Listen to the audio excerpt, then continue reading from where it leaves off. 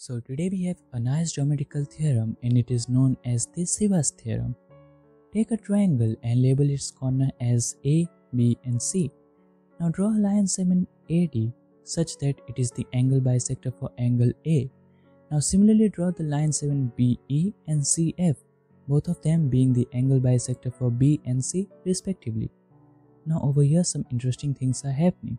The first thing that you may observe is that the angle bisectors for all the three angles meet at a particular point, and this happens not only in this particular triangle but in any triangle that you can imagine, whether it's a right angle, it's an acute angle or obtuse angle, or whether it's equilateral, isosceles or a scalene triangle.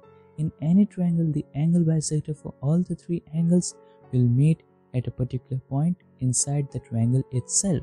Now the second thing that is happening over here was observed by Ceva.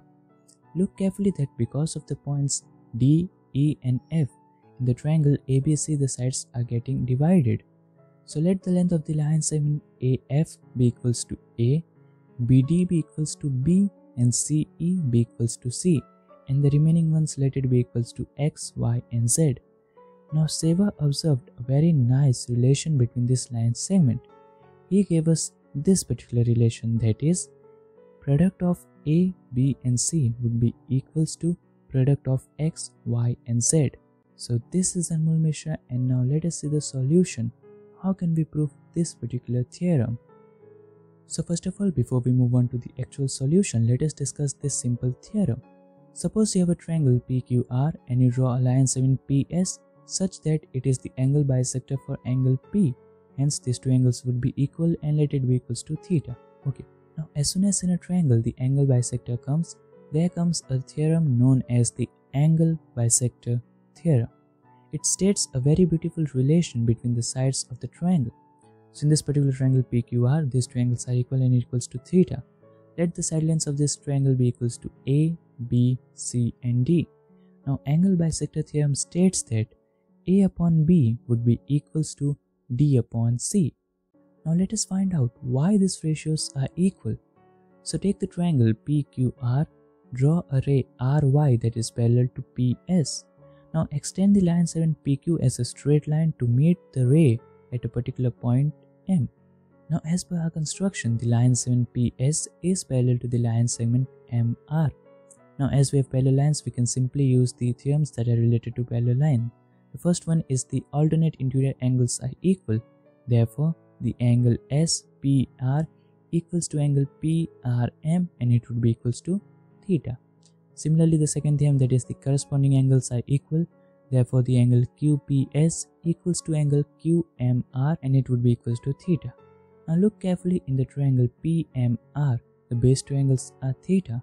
Hence, the respective sides become equal. That is, PR equals to PM and it would be equals to D. Now take the triangle QMR. In this we have a line segment PS that is parallel to MR. Hence we can use the basic proportionality theorem.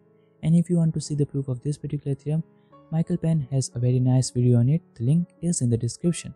So basically the proportionality theorem states that if in a triangle we have a line segment that is parallel to one side of the triangle, it will bisect the other two sides in the equal ratio. So over here we have a line segment that is parallel to third side of the triangle.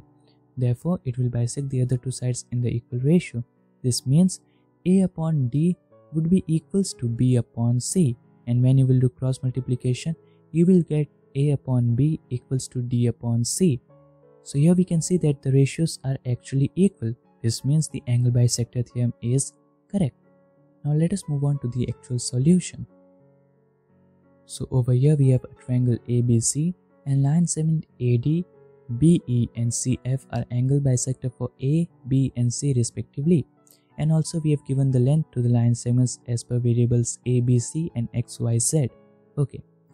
Now total length of AB becomes A plus X, the total length of BC becomes B plus Y and the total length of AC becomes C plus Z. Okay. Now if I just remove the line segment BE and CF, what we observe is a triangle ABC, AD being the angle bisector.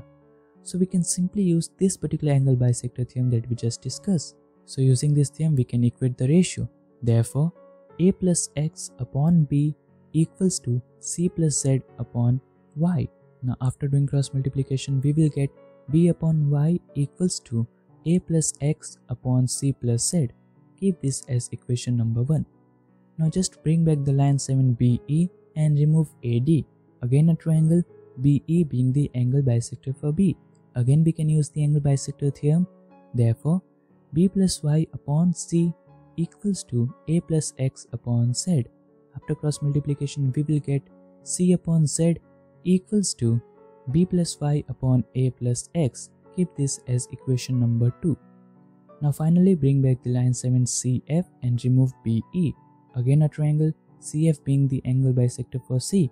We can again use this particular angle bisector theorem. Therefore, b plus y upon x equals to c plus z upon a. And when you will do cross multiplication, you will get a upon x equals to c plus z upon b plus y, and keep this as equation number 3. Now carefully observe the equation number 1, 2 and 3. Now when I say that observe the equations carefully, we have to think for the best way to simplify the equation and reach the final answer. So over here, the best way to reach a final answer is to multiply these 3 equations. Let us see. So on the left hand side, we will have b upon y into c upon z into a upon x, and this thing would be equals to a plus x upon c plus z into b plus y upon a plus x multiplied by c plus z upon b plus y. So on the right hand side, we can see that a plus x got cancelled out, b plus y got cancelled out, c plus z and c plus z got cancelled out, giving us the final result as 1.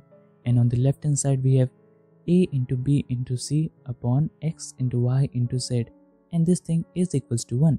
And when you will do the cross multiplication, you will get a into b into c equals to x into y into z, and that's the answer that we were looking for.